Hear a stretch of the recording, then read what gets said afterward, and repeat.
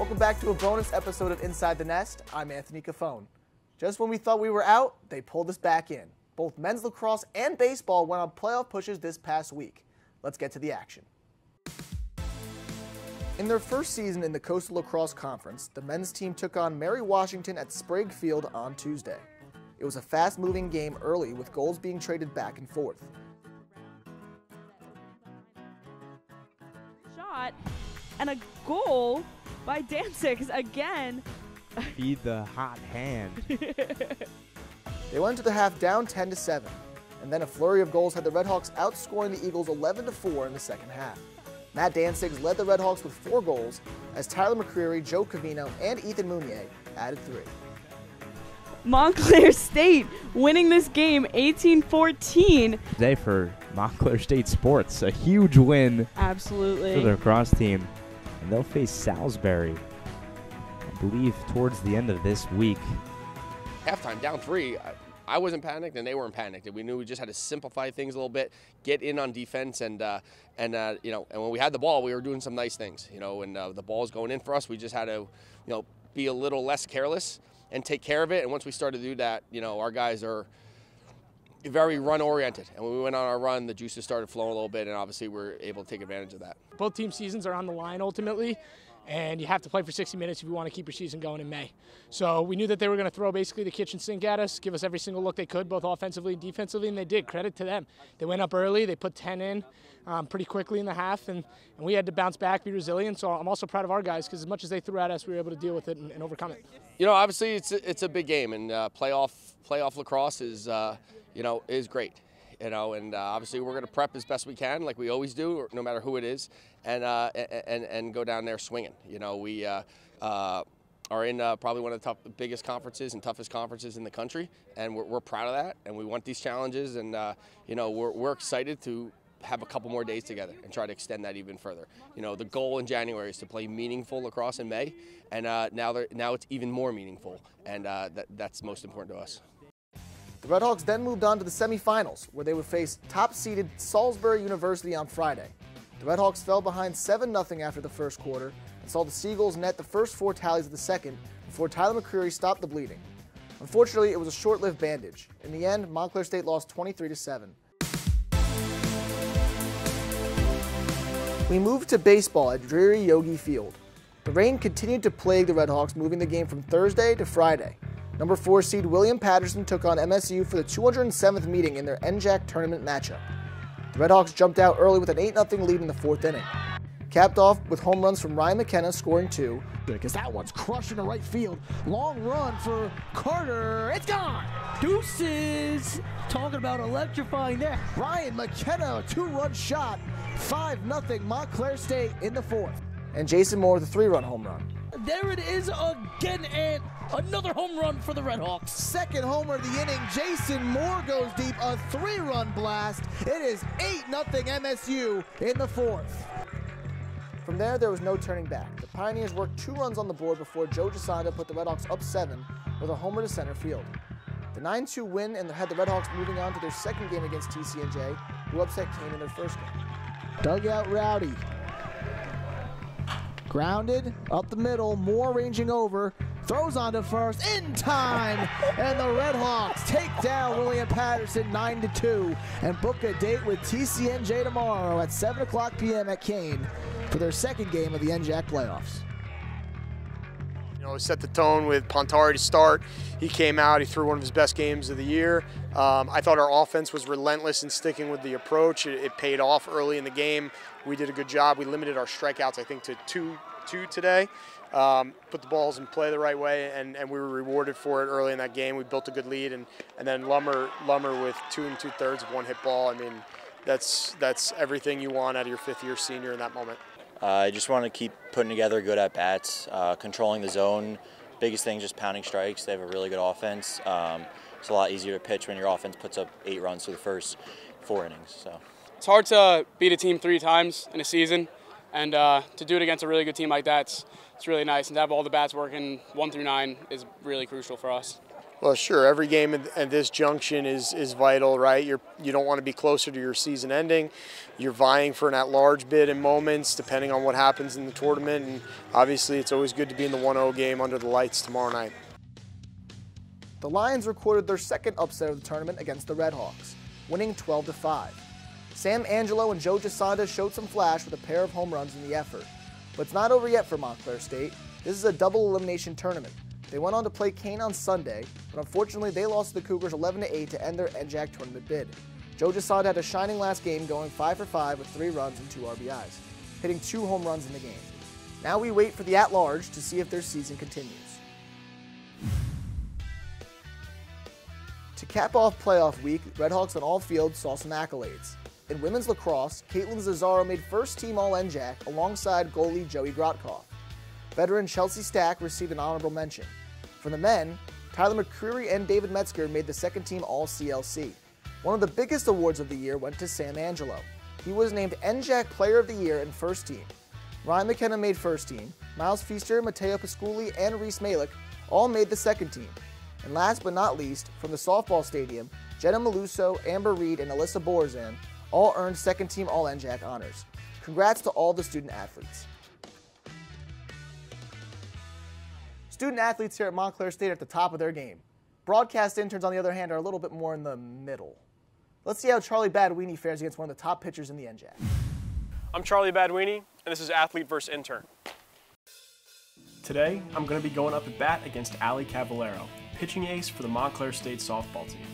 With 277 career strikeouts under her belt, I'm facing quite the uphill battle. Joining us in their usual positions are Chloe Saperstein and Alyssa Borzan at catcher and shortstop. Why am I doing this? After calling their games for the last few months, I wanted to see how I would fare in the batter's box. Now, how is a guy who is more comfortable in the broadcasting booth going to fare against the top pitcher in the NJAC? Let's find out.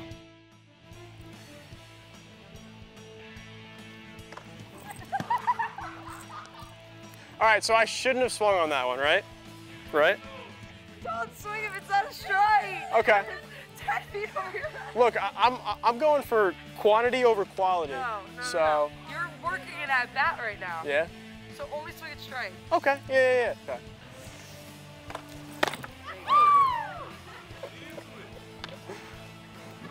All right. Yeah. The bat's heavy, dude.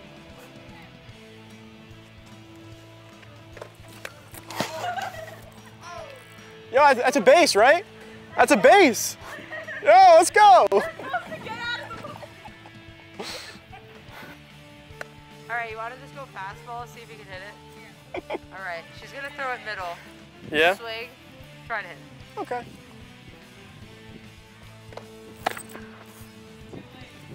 Too late? Yeah, start earlier. Yeah, I am indeed watching you swing.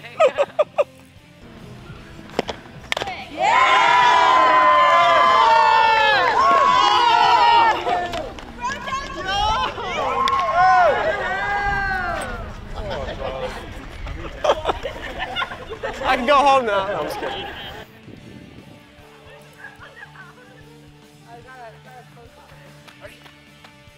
Where are your hands on the bat?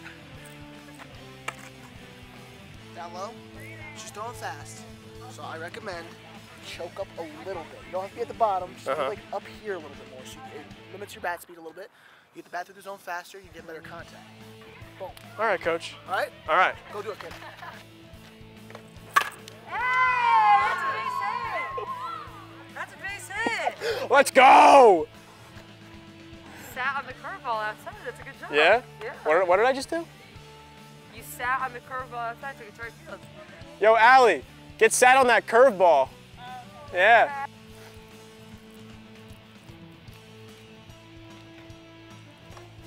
Oh, that was bad. It's a great pitch, Al.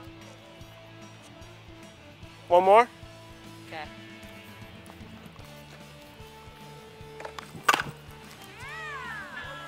That's an out, though. That's an out. You do like the curveball. Yeah? Yeah, you like the curveball. Just wrapped up for the afternoon. Out of, I think it was 5 at-bats, got 2 hits off of Ali Cavallero, who was one of the best pitchers in the NJAC this year. So I think that's a success. I didn't look like a total idiot, and I think I'm going to remember this day for the rest of my life. For the Red Hawk Sports Network, I'm Charlie Baduini. Sophomore freestyle swimmer Julie Tiedemann had a record-breaking year. From the YMCA to the Panzer Pool, this Red Hawk has only just begun.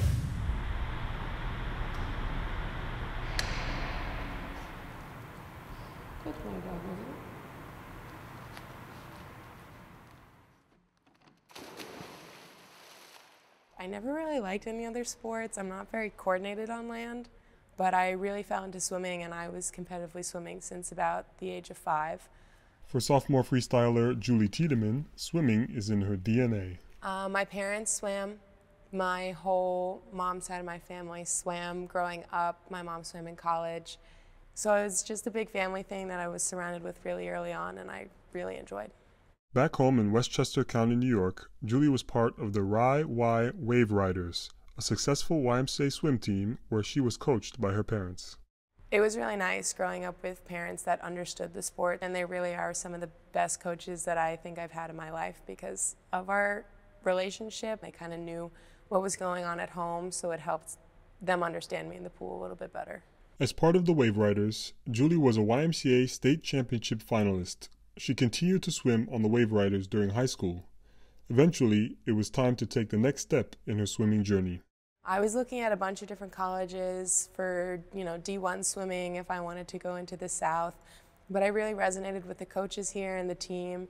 D3 was definitely more of a team sport. It really kind of felt more like a family, and I appreciated that more. So I decided that I would prefer to swim D3, and I just really liked the team here.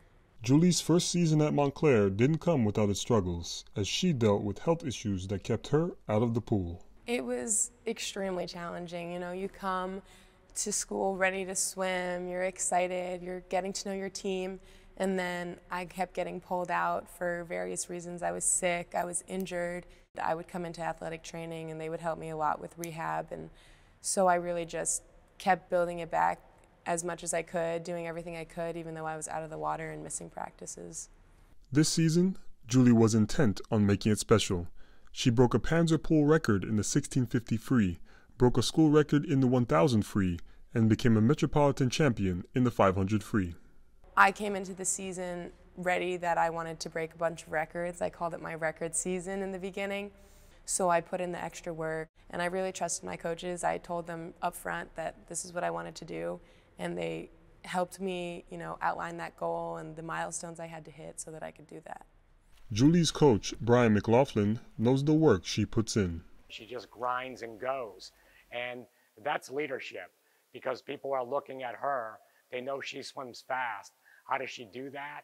It's not magic. She buys in, she works hard, she sets the bar high. She's matching up with some of the best that we've had here. With her sophomore season in the books, Julie has her sights set on securing a spot in the NCAA tournament. I would like to qualify for NCAA championships and actually get to go, because sometimes when you make the B cut, you don't hit the invited time. So I would like to be invited to compete at NCAAs and swim and represent Montclair State. That's my next goal, I would say, now that I have the records.